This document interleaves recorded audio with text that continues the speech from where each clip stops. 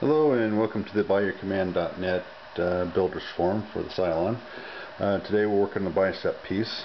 I've made the decision on making two bicep pieces that are going to be one solid piece, and the reason is this is going to be mostly a display piece. And also I believe that because production during the screen used, in case the Cylons fell, they broke a piece, they would just remove it and put another piece on and use the seam tape to go across. But I've made the choice of making these solid pieces. So inside is fiberglass joining the pieces together, and on the outside is Bondo. But here we go is a formed piece that is been chromed. It just hasn't been detailed out, and it's a bad chrome job, so it still needs to be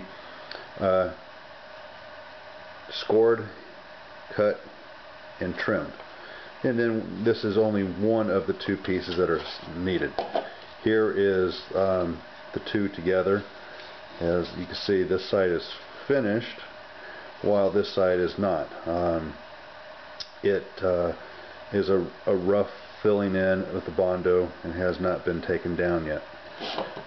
Here's one that has the first stages of it been taken down, and now you can see all the black marks through here, which I've gone through and marked with Sharpies where I need to go back and fill in and do it all over again.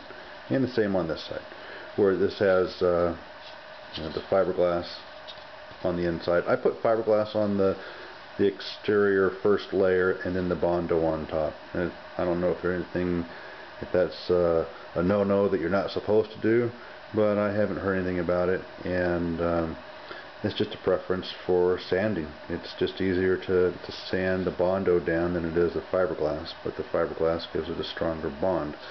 So here we go.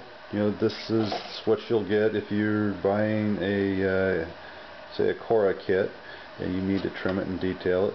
This is one of 4 pieces that you would receive. It takes 2 to make the bicep piece, clamshell them together, and you can either make them like this into one piece, which I really don't suggest it if you're going to do this for costuming, trooping. You can it will work.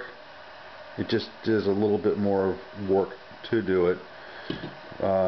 But the problem is when you start having the clamshell pieces and you chrome tape them together, when you peel the chrome tape off, you're going to peel the finish of the chrome off. So this does have its pluses in that you won't lose the finish to it sliding it on and off your bicep.